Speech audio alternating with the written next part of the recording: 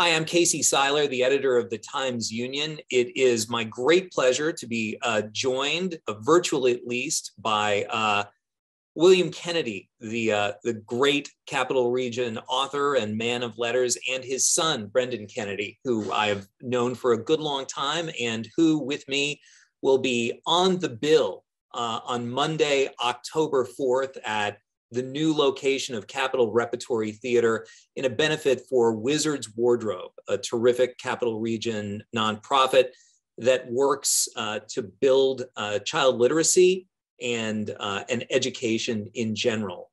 You can go to Wizard's Wardrobe's website at wizardswardrobe.org to find out more about this event, which will, in addition to Kennedy's father and son, include a number of other notable authors, including Joseph Bruchac and Elizabeth Brundage. It starts, the doors open, I should say, at 6:15. The program starts at 7 o'clock with discussion and reading of some terrific children's literature. It will be an excellent evening for fans of children's literature and books in general.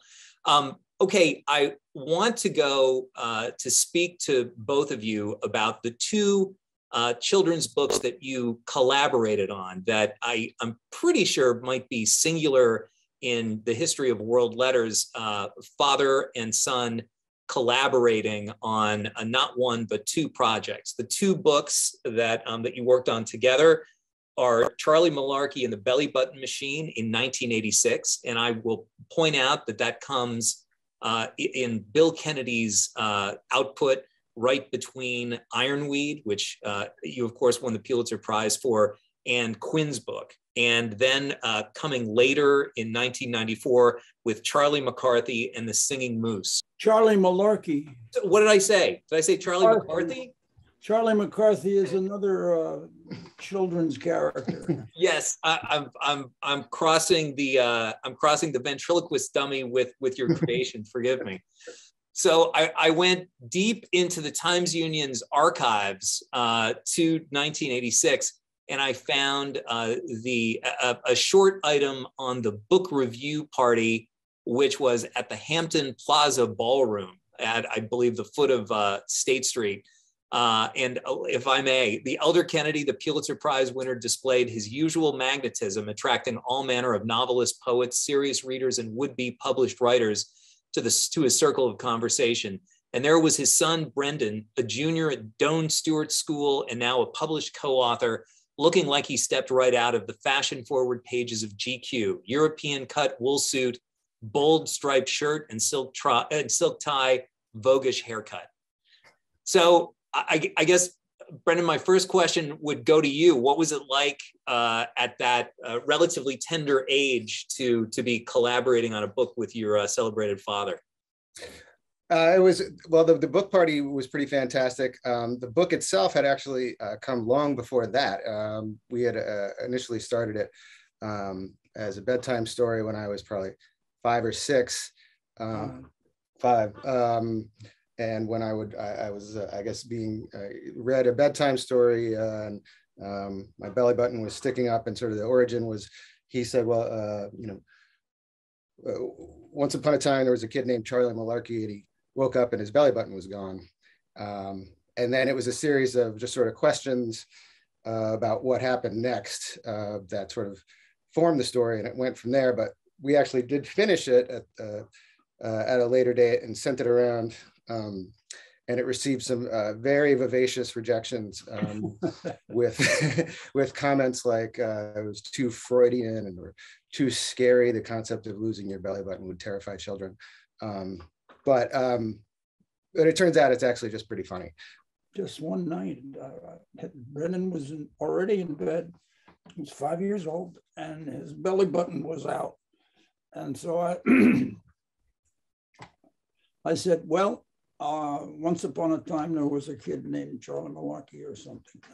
And then I started telling the story.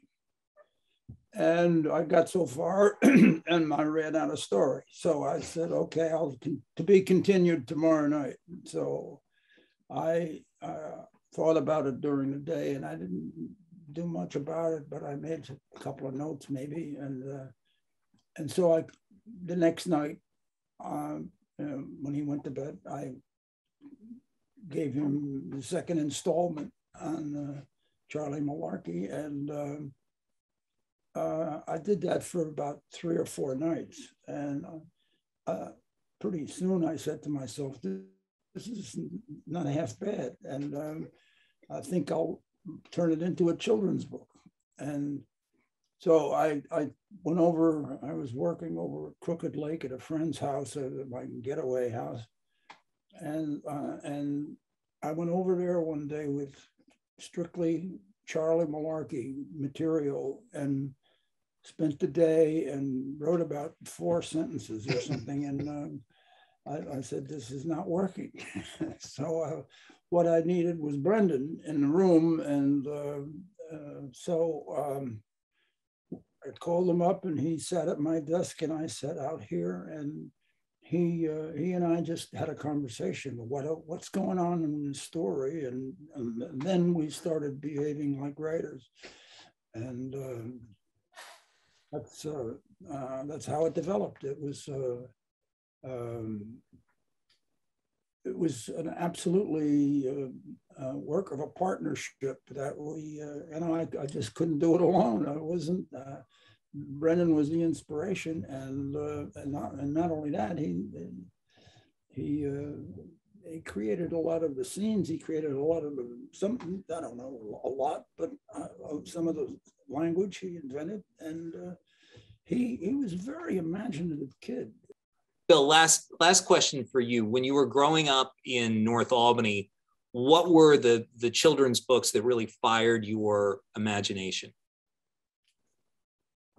Well, the ones that I remember early on were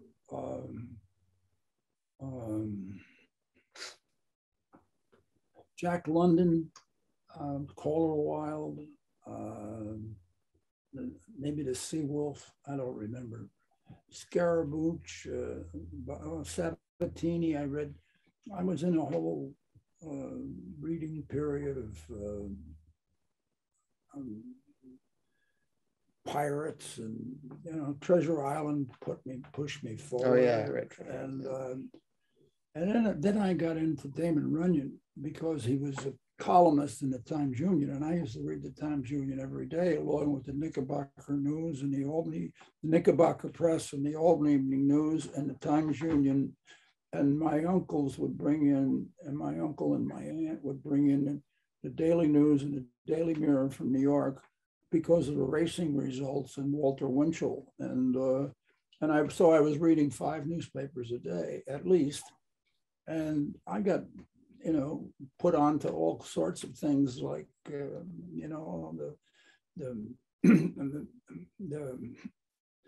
detective stories. I don't know. I think I read about 1,000 detective books, and when I was in grammar school. Listen, I really appreciate your taking the time. And once again, we're talking kind of preparatory to a benefit that we're all 3 going to take part in for Wizard's Wardrobe that's going to be held at the new Capitol Repertory Theater at 251 North Pearl Street on Monday, October 4th. The doors open at 6:15 and the program begins at 7 o'clock. Bill and Brendan Kennedy are on the program along with a number of other terrific authors, and it's a benefit for Wizard's Wardrobe, which is an outstanding local organization that works to promote literature, the love of literature and learning overall among kids in the Capital Region. So Brendan Kennedy, Bill Kennedy, thanks so much for taking the time. We really appreciate it.